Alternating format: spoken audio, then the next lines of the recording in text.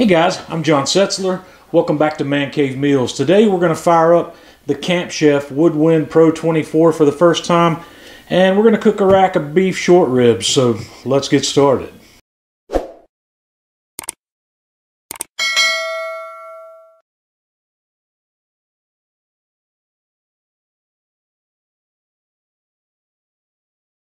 This is going to be the star of our show today. This is about a 4-pound rack of beef short ribs. I've gone ahead and trimmed off the silver skin on the top, and I have pulled the membrane off the back side of these guys. So what we're going to do next is I like to use just a little Worcestershire sauce as a binder, and I'm going to smear that on there, and then I'm going to get a nice coat of my homemade beef rub on here, and I'll give you the recipe for my beef rub in the video description.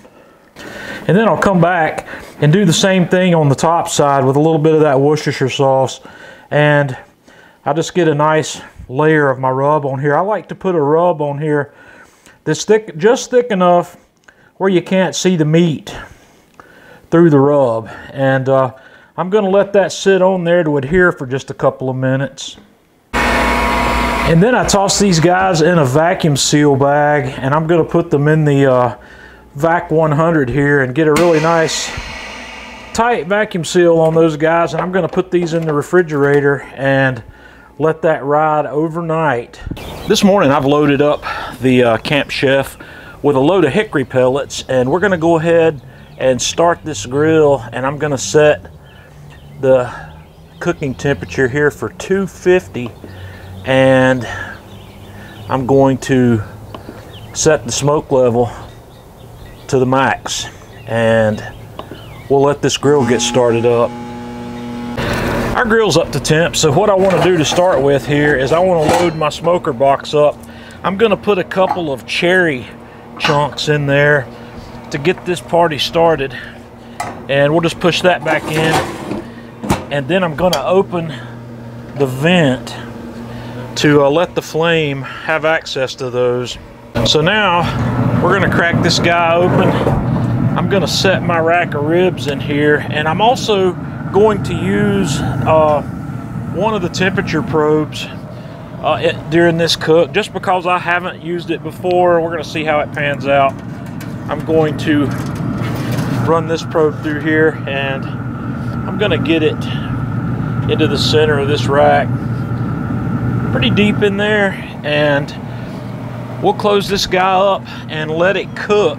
And I'm going to come back in about 30 minutes or so to have a look at what's in our smoke box and see what's going on there.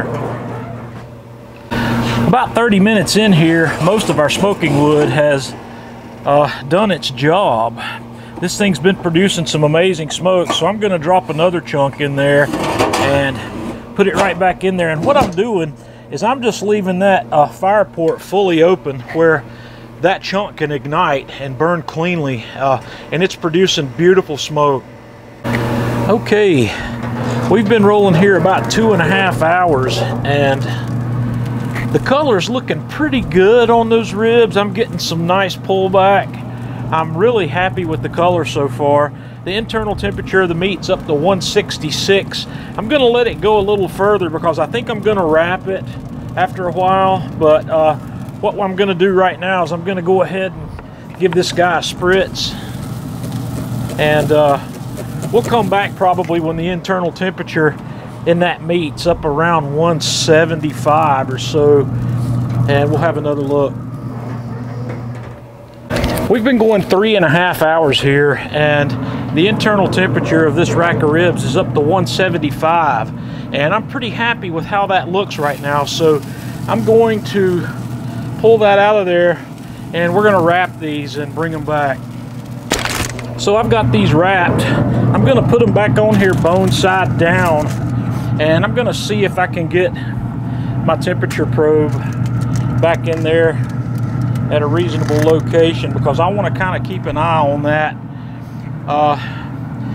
That looks good. It came back right up to about 174 right there. So we're gonna let these continue to cook in the foil here till we get up to around 200 degrees, and then we'll come back and have another look.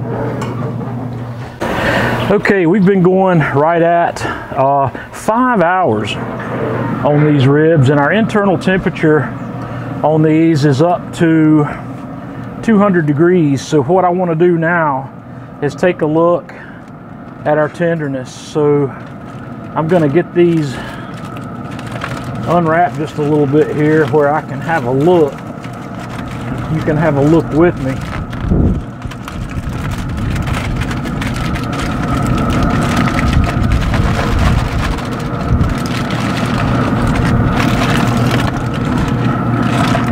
Man, I think those are looking pretty good. So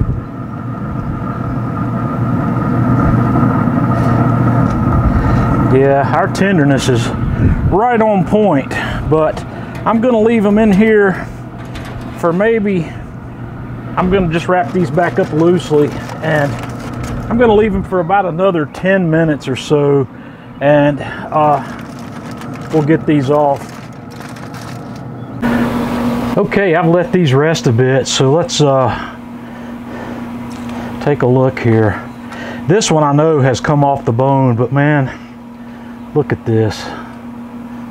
Man, they're still piping hot.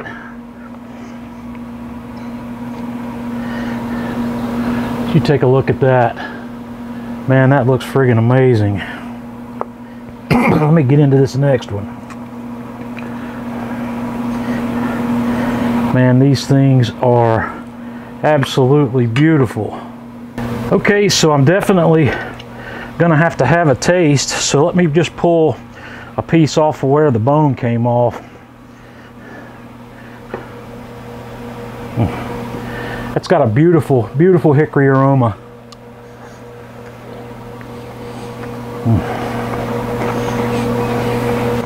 That's as good as any beef rib I've ever cooked.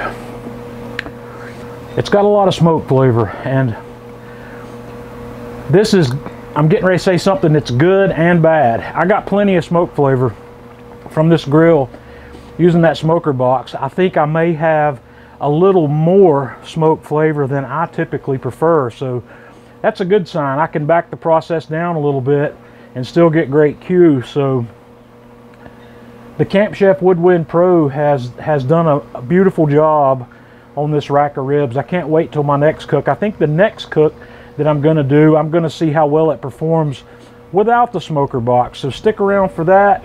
And guys, until next time, this is John Setzler with Man Cave Meals.